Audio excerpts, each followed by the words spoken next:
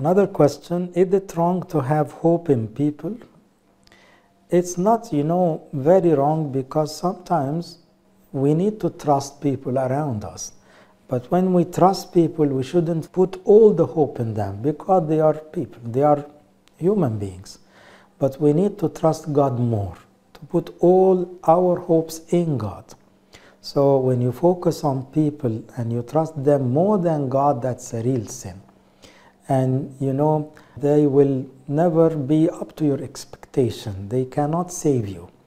They cannot give you all the needs you want. But with God, you can feel the fulfillment of your needs, and you can feel the security you need. People can never give you enough love, enough security. They cannot.